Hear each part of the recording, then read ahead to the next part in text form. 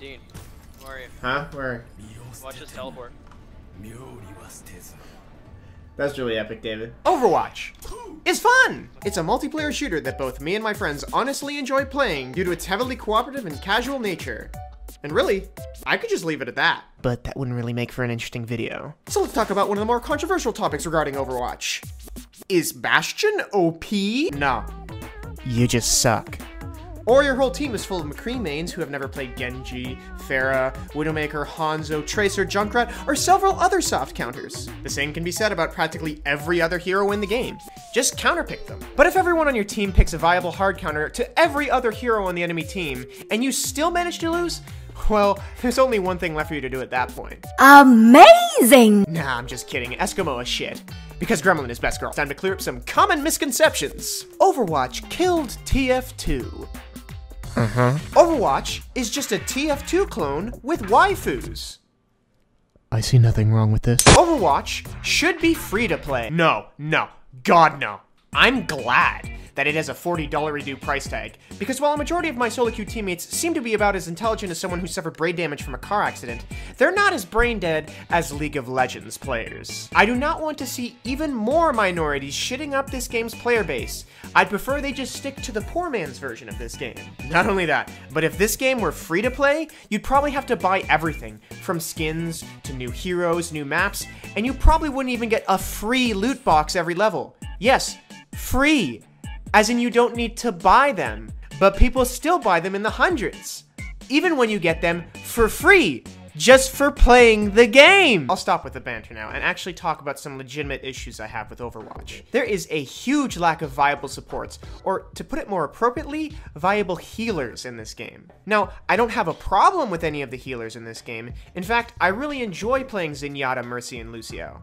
The problem with healers in Overwatch doesn't lie in their inherent design, but instead in their variety. Look at every single role in Overwatch, and you'll notice that you have at least 5 or 6 heroes to choose from in offense, defense, and tanks. Whereas in support, you only have 4, but realistically, only 3. Cause I don't even know why Symmetra is listed as a support when she doesn't even have the ability to heal her teammates like other supports do. And without some sort of heal, what about her makes her a support then? The fact that she can give shields, her turrets, her portal? All those sound like pretty defensive abilities if you ask me. Additionally, I don't think I ever, or at least barely ever, see Symmetra played on an attacking team. She's almost exclusively used on the defending side when she's played, because her kit is just far more suited for a defensive role. I really think that Symmetra should be moved to defense. I've been saying this since the closed beta, but I honestly don't think it will ever happen. What Overwatch needs more than anything is more support heroes that can heal. Currently, most teams will either have a Mercy or a Lucio, because while Zenyatta is an overall decent hero to play, his Harmony Orbs just don't pack the same punch as a Mercy healing stream or as Lucio's constant AoE team healing. And it's a real shame, because I feel like the last person to pick a hero is always reluctant about it. And not because they don't like playing as a healer, but because they know they're going to have to play either Mercy or Lucio. Besides my issues with supports, just make it so that Mei's right clicks have more of a downward curve when shot. And make it so that her cryo freeze can be broken after a certain amount of hits, like her ice wall can.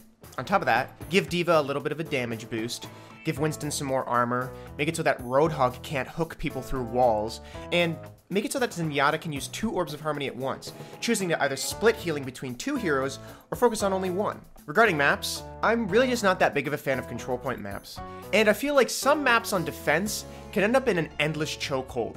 But the latter really just depends on how skilled you or the enemy team is at the game. On that note, it'd be really interesting to see something like Capture the Flag in Overwatch. The only problem with it would be balancing heroes like Tracer in it. She could just grab the flag, blink away, and then you'd never catch her. The only way I'd see CTF working in Overwatch is if you limited hero abilities, made it so that only tanks could carry the flag, or if you just made general movement slower while someone was holding the flag. Now, if you weren't already aware of this, get ready to shit yourself, because this game has some extremely forgiving hitboxes. And no, this isn't on console. This is the PC version of the game. This kind of shit, hitboxes should never be this big. I understand that this is supposed to be a casual shooter designed for consoles, but does Blizzard honestly expect this game to become a competitive esport when they have hitboxes this huge and a tick rate of only 20? But despite the fact that I'm aware of all these negative aspects of the game, I don't dislike Overwatch. Yes, it sounds like a massive contradiction when I say that, like I'm ignoring all the faults I just talked about, but it's the truth. The game has balance issues with heroes and maps. It always will. It's a Blizzard game. But I'm still playing it and having fun. Overwatch has shortcomings, but I really just enjoy playing a couple matches with my group of friends every day. It's a good game, because it's something that me and my friends can all just enjoy playing together.